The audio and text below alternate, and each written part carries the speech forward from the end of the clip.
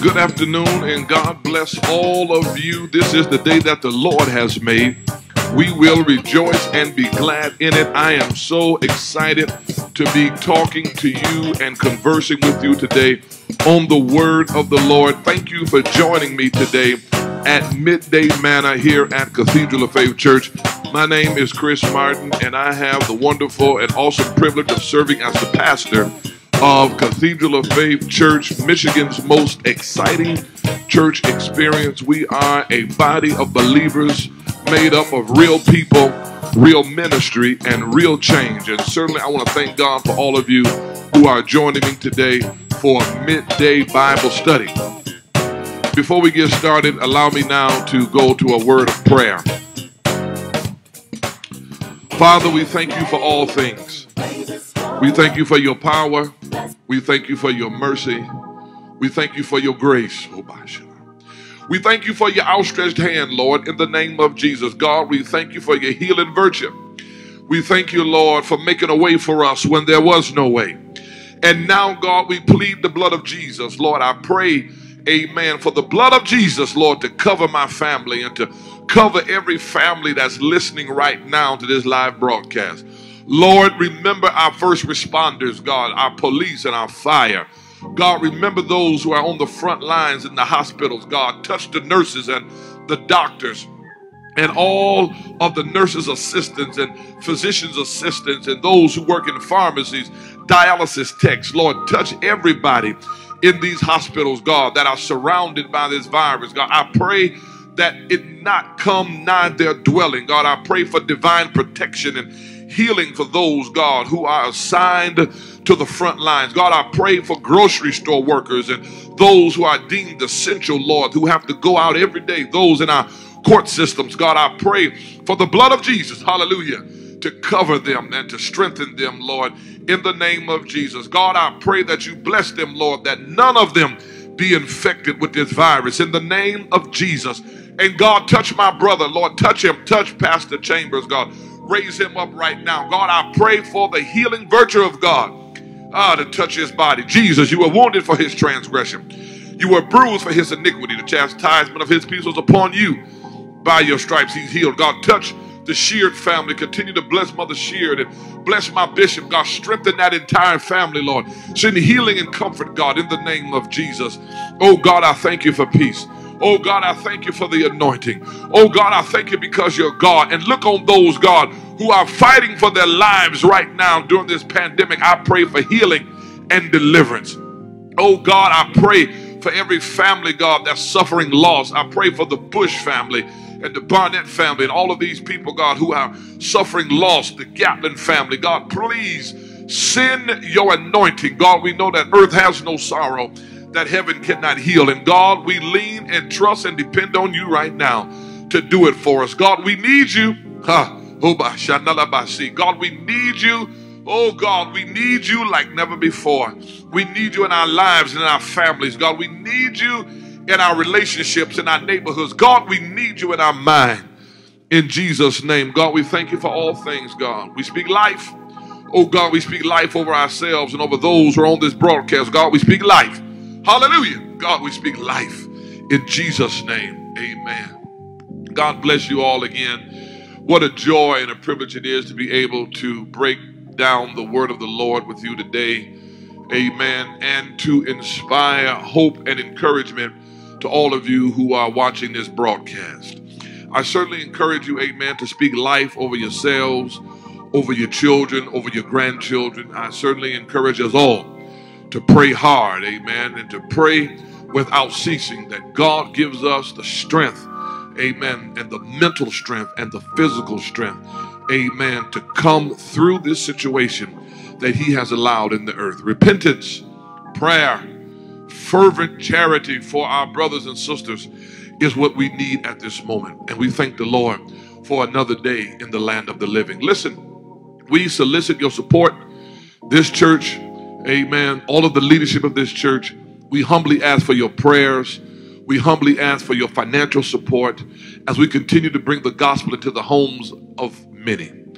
There is much to be done. There are many people to be ministered to. There is much to get done for our neighborhoods. There is much outreach and connections that need to be made even in this pandemic. The world is looking for the church to lend a helping hand and to lead the way in encouraging people that everything is going to be all right. So I encourage you, if you will, to lend your financial support. And those of you who are members, you know exactly what to do. But some of you watching are not members, and we solicit your financial support as well. You can bless this church financially with your tithe or your offering by way of Givelify. We are part of Givelify. You can type in the church's name and a picture of our church comes up. And also you can bless this church financially by way of Cash App. Our Cash App name is $COF Church. Again, the $COF Church. We certainly encourage you to support this ministry with your prayers and with your giving and with your volunteerism. God bless you. Remember, God has not given us a spirit of fear, but of power, love, and a sound mind. Let me turn your attention today to the book of Ezra. Amen. I'm talking about purpose today. To the book of Ezra, the 4th chapter, and I'm going to read verses 4 and 5. Again, that's Ezra, the 4th chapter, and I'm going to read verses 4 and 5. And the Bible says, I want to give it to you again if you're just joining. Amen. I'm going to be teaching today from the book of Ezra, the 4th chapter, verses 4 and 5. And it says, then the people of the land weakened the hands of the people of Judah and troubled them in building and hired counselors against them. Verse 5 here. And hired counselors against them to frustrate their purpose. They hired counselors against them to frustrate their purpose. All the days of Cyrus, king of Persia, even until the reign of Darius, king of Persia. I want to talk today from the subject, never lose sight of your purpose. Again, never lose sight of your purpose. Let me bring again attention to verse 5 that says, and hired counselors against them to frustrate their purpose all the days of Cyrus, king of Persia, even until the reign of Darius, king of Persia. And I want somebody to know that's watching this broadcast right now that the enemy is not laying people off, the enemy hiring folks. You better hear me talk to you. I said the enemy is not laying people off, amen. The enemy is hiring people to frustrate the purpose of many. And some of you listening to me right now, if you be honest, before we got where we are right now, before you began to deal with this pandemic, you were already dealing with a frustrated sense of purpose. Hello? I said you were already dealing with a frustrated sense of purpose. And usually that frustrated sense of purpose comes from a seed that is planted by somebody else. Now you got to understand that many times out of the goodness of our heart and out of our obedience to God, anybody who has any lick of humility in them at all is not concerned about what your purpose looks like. You're more concerned about the end result of what you should be doing. Hear what I'm saying to you? You're not caught up with how you look while you serve. You're more caught up with the intent of your serving. And so many times when you are really focused on what God would have you to do, hear me closely now, there is someone whom the enemy will hire to frustrate the vision of what you're doing. Hello? Yeah.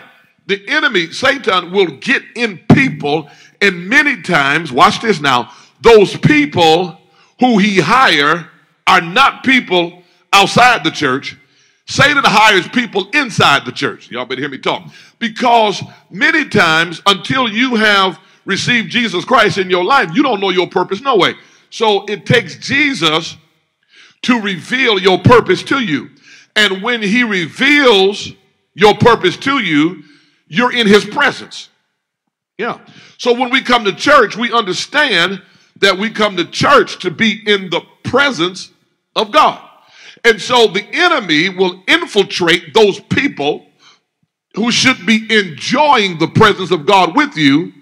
Instead, they have come into the presence of God to frustrate you, to get you out of the presence of God, because you cannot function at total capacity in the presence of God without obedience. Listen to me closely. I said you cannot function at the total capacity of obedience in the presence of God if you are not in obedience. So what happens is that the enemy gets in the mind of someone who's with you, and then they begin to plant seeds of discord. They begin to plant seeds of discouragement, or they give you this word that ain't from God. Y'all better watch me closely here. You better be careful about neglecting your purpose in this hour. Many times, amen, we are discombobulated and we are inundated with the cares of this life. We are bogged down with the needs of people. Sometimes we are stressed out from our jobs. We are overloaded. We got all these issues going on. And in the middle of all of that, and I know I'm talking to somebody out there, start giving me some hearts and some thumbs up. In the middle of life, purpose gets drowned. You know what I'm saying? I said in the middle of life, sometimes purpose gets drowned. Sometimes it's because you don't believe in your own ability. Sometimes it's because somebody gave you some bad advice. And sometimes it's literally because the enemy has saw your ability and your purpose and your assignment and has decided that he needs to throw you off your assignment. So let's look at this. It says, so now the people of the land, verse 4, the people of the land weakened the hands of the people of Judah and troubled them in the building. Ezra, who is a contemporary of Nehemiah, were all sent back to rebuild what had been destroyed. Jerusalem, the temple, all of that. When the people of the land saw the heathens of the land, the pagans of the land, when they saw that these servants of the Lord had been sent to build, they decided that it's better for them not to build. See? And so what they did was they began to cause confusion. The Bible says that they weakened the hands of the builders. Many times you're trying to build a marriage, you're trying to build a relationship, and you're surrounded by people who are weakening your hand. They're giving you bad advice. They're telling you, if I was you, I wouldn't do this. If I was you, I wouldn't do that. And I tell people all the time in this church, you need to tell people, first of all, you're not me. So since you're not me, I don't need to listen to what you would do if you were me, because you don't understand what I'm in, so you're not me, so I'm not going to listen to what you're talking about. Y'all ain't saying nothing. You have got to have an ear to hear what the Spirit is saying to you about what God has placed you in. Now, if you're in something on your own, then you got to depend on God to get you out of it. Yeah. But in this situation, God had commissioned them to rebuild. But the people decided, I'm going to frustrate you so you can't get this done. How many times have you sat in church and had an idea that you know came from the Lord, and you let the folks around you in the sanctuary destroy what God had placed in you?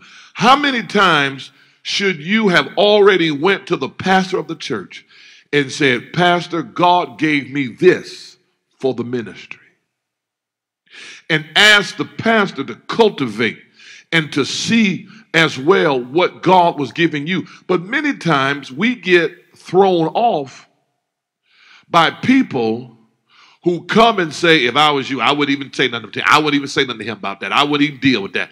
If I was you, I wouldn't even, that ain't where, you better make sure that's God. See, a lot of times people are jealous of your assignment. That's right. People have a tendency to be jealous of your assignment, and you have got to understand when you are talking to the wrong people. Now, many times when people see your ability, they get next to you. Come on.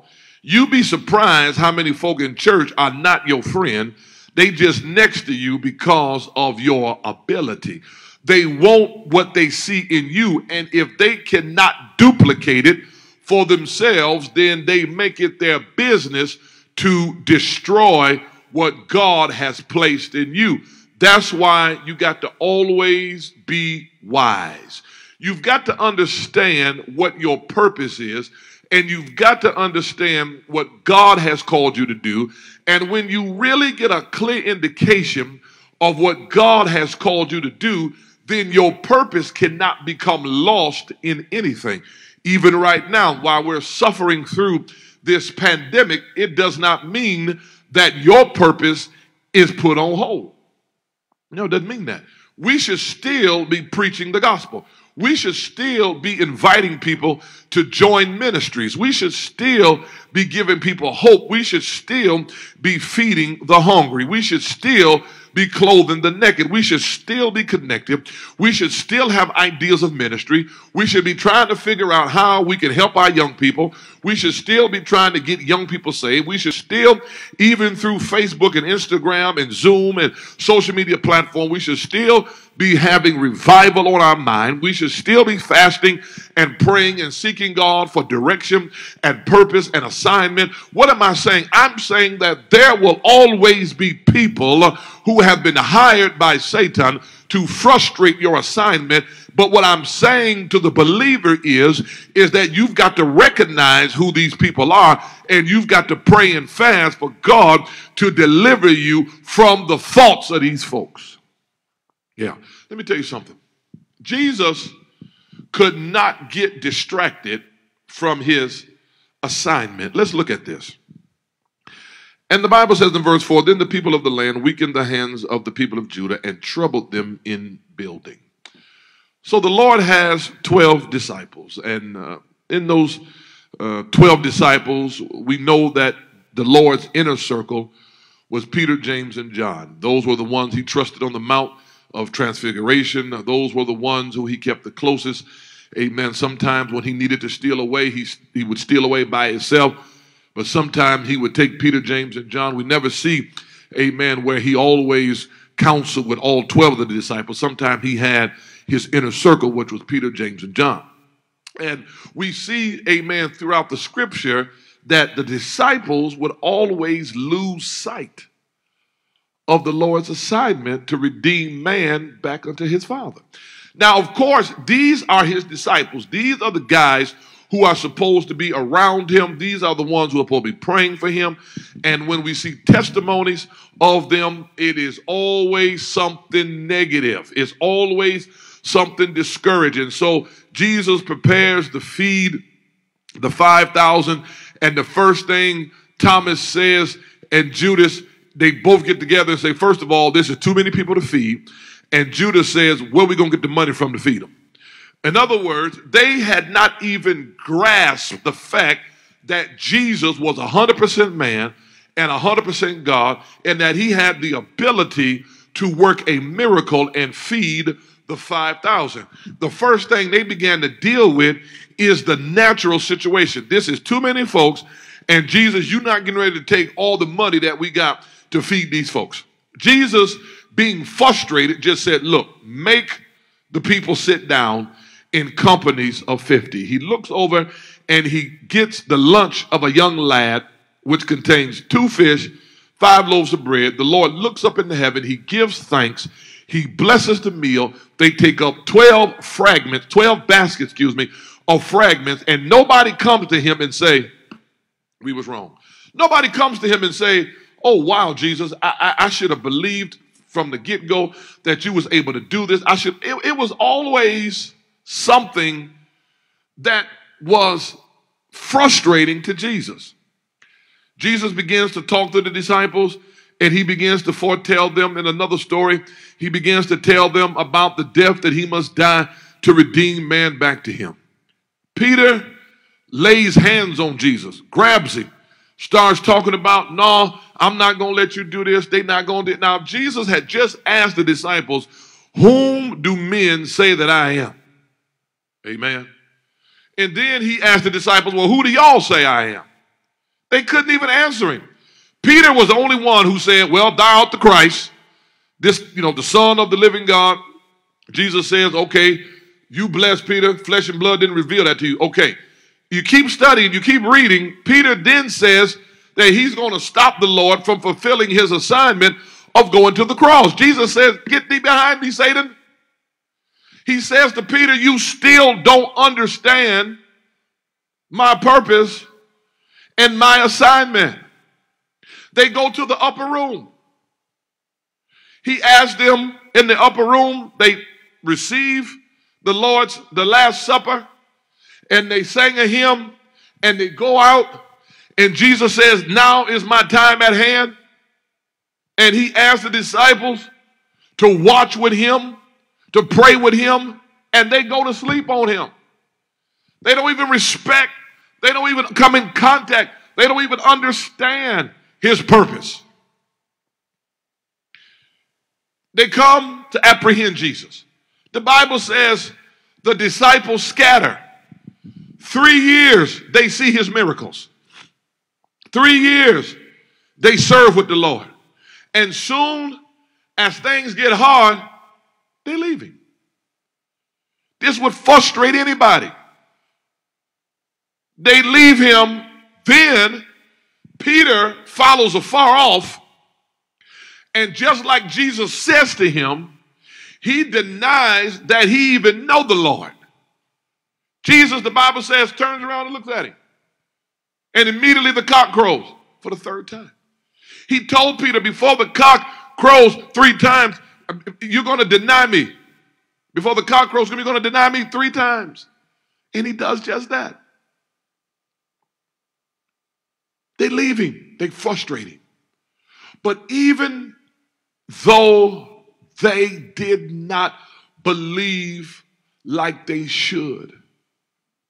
And when we get to the cross, we don't see any of the disciples at the cross but Peter. But John. We don't see any of the disciples at the cross but John. Satan enters into Judas. Judas betrays Jesus. It goes back to my earlier point. Look at verse 5. If you're looking at Ezra chapter 4, verse 4, verse 5, it says, and they hired counselors against them to frustrate their purpose. The Bible says Satan enters into Judas.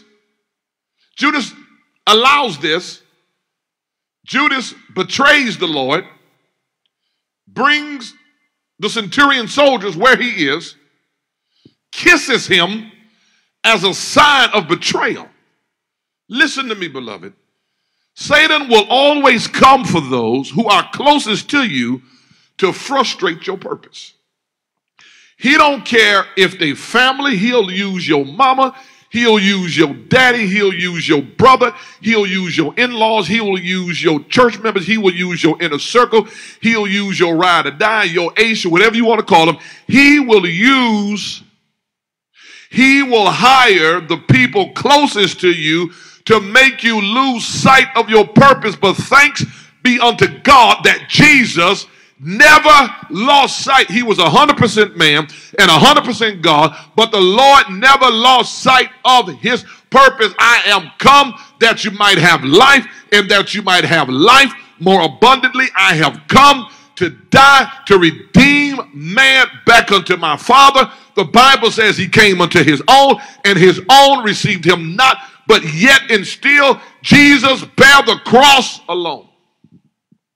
And what am I saying to you? Sometimes acknowledgement and fulfillment of purpose is lonely. I'm talking to somebody out there right now who understands exactly what I'm saying. Sometimes acknowledgement and to walk in your purpose is lonely, because if people cannot stop you from your purpose, many times they will walk away from you. I said many times, if people cannot stop you, if they cannot block your God-given purpose, they will walk away from you. If they cannot deceive you, if they cannot get you to lay your purpose down, if they cannot get you to forsake everything that God has said, if they cannot get you to disobey leadership, if they can't get you to go against everything you've been taught, sometimes they will leave you and they will forsake you and they will talk against you, because the bottom line is jealousy is cruel as the grave, and many times the people you want to love you will not love you. They were only with you because of your ability and potential, but when you go to the place where they can no longer go, they will not cheer you on. They will not applaud you. They will try to frustrate you, and you've got to know when they've been hired by Satan. And you can never lose sight of your purpose. You can never be so insecure. You can never feel so low on self-worth that you let the purpose that God has placed in your life go null and void. God has brought you this far for you to fulfill purpose. Some of you, your purpose is to preach the gospel. Some of you, your purpose is to be an ambassador and a missionary. Not titles, the work of saving, the work of preaching, the work of clothing the naked, the work of loving those who are bruised, the work of evangelizing. No, not with a title. No, not with a seat and all this stuff. No, I'm talking about just always having a ministry of helps, willing to put your arms around that young girl who's been raped or abused or molested, willing to be a father to the fatherless. Amen. Not for vainglory, not for your name to be called, not for your offering to be called. No, I just want to do the work. I have a purpose. There are people who are sitting in churches who are pure evangelists, and you've not done it because you felt like God didn't call you, because you got tattoos, or because your past is so messed up. Let me tell you something. God does not call the qualified. He qualifies the called. And it's time for us to not lose purpose. Now, I don't want to hear that hypocritical banter, amen, of people who don't live for God talking about I'm this and that and the other. No, you've got to live for God so that your purpose can be manifested. If any man be in Christ, he is a new creature. Old things are passed away. Behold, all things just became new. God has now positioned me for my purpose when I get rid of sin. And remember this, when we come to conclusions of decisions, God is not the author of confusion. If there's no peace in it, God is not in it. Yeah.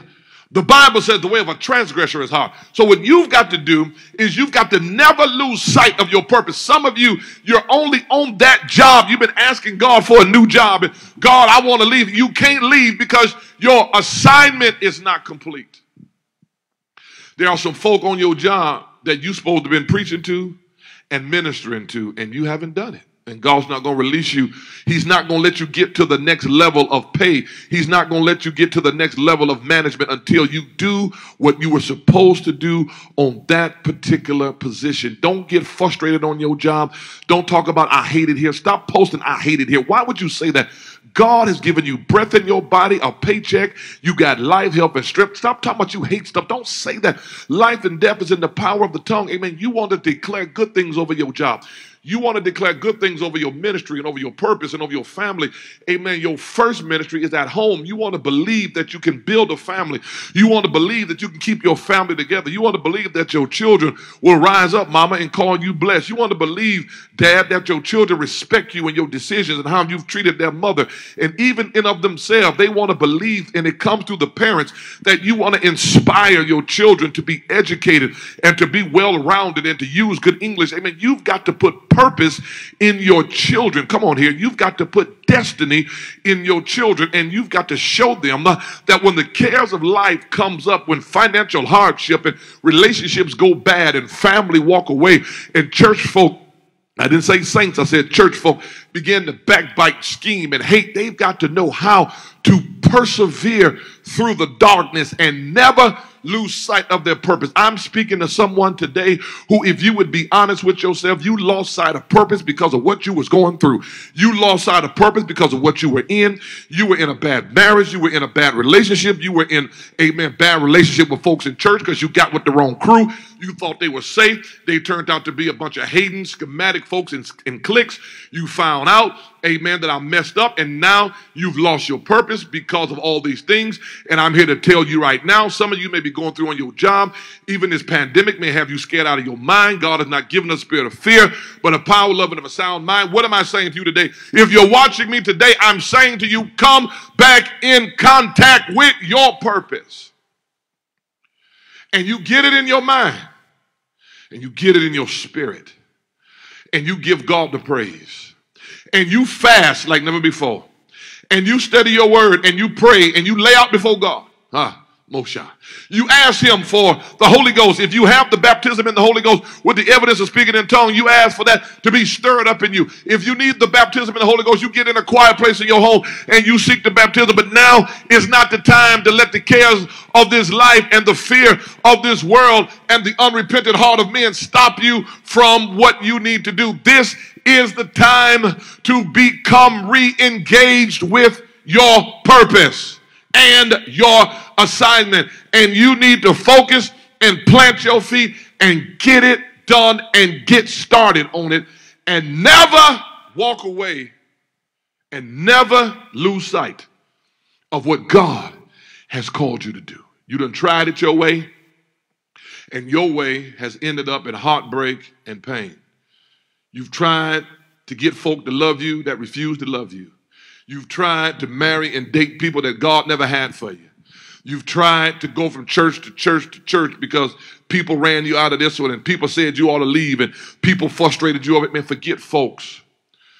When you are in a church where the Holy Ghost is falling and the anointing and the presence of God is, God has called you to that place to realize and to stabilize and to work in your purpose and your assignment. Never lose sight of your purpose and your assignment. And I think there's some people out there listening to me today that can get started on your purpose and your assignment. You're sitting there in your home, and this is a God moment. It is a moment for you now to lift up your hands. There may be somebody who's even in tears right now because you realized that you have let too much time slip by, and you've not been about the Lord's business. There may be somebody listening to me right now whom the cares of this life, the frustration of finance, the frustration of relationship, the frustration of self-worth, the lack of self-esteem, the pain of past mistakes, and sometimes the weight of depression. These things come in your life. But through it all of that, Jesus said, come unto me, all ye that labor and are heavy laden, and I will give you rest.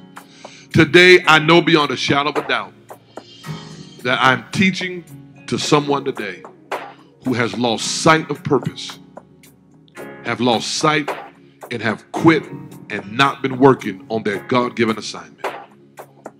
You were in the church. There were some who did run well, but you let somebody come in your life to distract you. Sometimes we went back to the bottle. Sometimes we go back to fornication, sex without marriage. We're looking for happiness. We're looking for completeness in all these places. And the Lord is saying to you today, you don't need to look to people to be complete. You don't need to look to titles and positions to be complete. You don't need people to validate you to be complete. You need obedience to God and His Word to be complete. So if you're receiving everything I'm saying in this God moment, I want to do two things. First of all, I want to get people back to assignment and purpose. You're in your home today, and if you would be honest and say, I slacked off my purpose and my assignment, but I'm going to pledge today to get back on it and not waver. Lift your hands to the Lord in your home and repeat after me. God, forgive me. Forgive me for being frustrated and confused. Forgive me for being distracted. Forgive me, Lord, for allowing seeds of others to be planted in me. into overshadow what you put in me.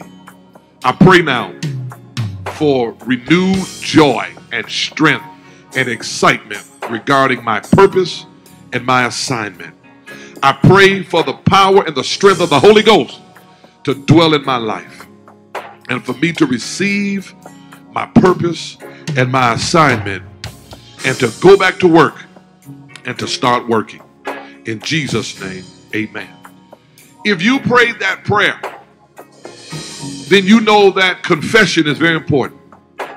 And on Facebook, Instagram, wherever you are, in real time, I want you to post right now. I want you to put in the comments right now, I am back on my assignment and with my purpose. I am back on my assignment and with my purpose.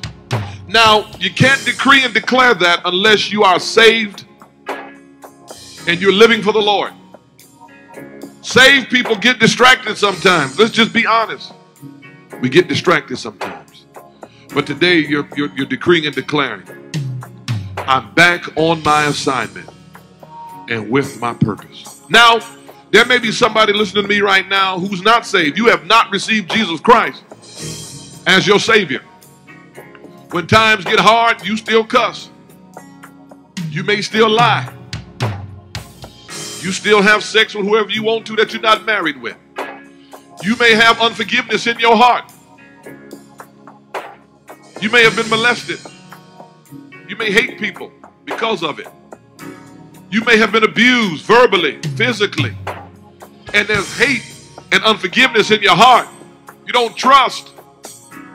You may be going through something or have been through something that have caused you to never want to be in church.